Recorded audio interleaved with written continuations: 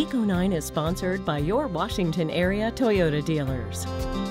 In tonight's Eco9 report, we're giving you a sneak peek at an all-new exhibit opening up at the Smithsonian National Museum of Natural History. The museum is partnering with NASA to showcase data about our planet and how it's changing. Meteorologist Michaela Lucero takes us inside the new exhibit.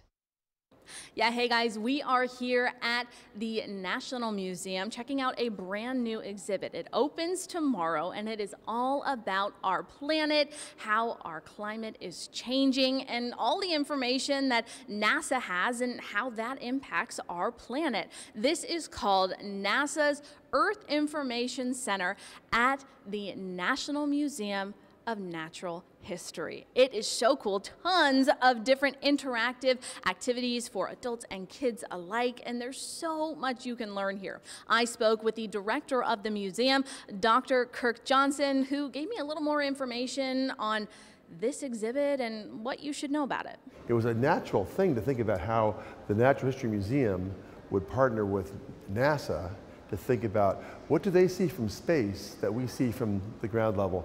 And moreover, our visitors come to this museum, but this gives them a chance to see the big picture.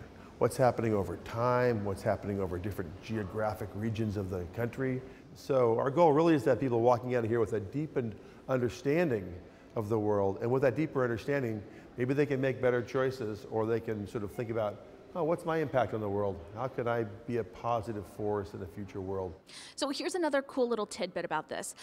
People are going to be learning while they're here, but also the museum is going to be interviewing people who come to check out the exhibit so they can understand how to put this data out there in a way that's understandable. They're going to be asking patrons, hey, did you understand this? Was this clear enough? So that everyone can have access to this really awesome information about our planet. Now, it opens up on Tuesday, but it's open until 2028. So if you can't get here on the first day, you've got plenty of time to get out here.